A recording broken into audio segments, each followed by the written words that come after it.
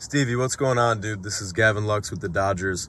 I just got a couple quick words of motivation for you, man. I know you also play second base, which, by the way, second base and shortstop, two best positions on the field, so you're doing something right.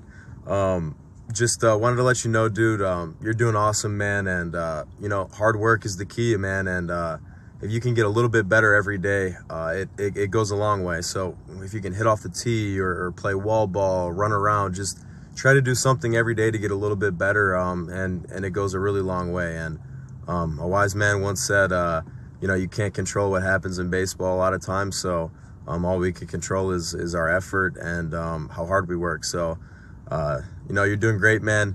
Just wanted to give a couple quick words of motivation, and good luck on this upcoming year, dude. Keep killing it.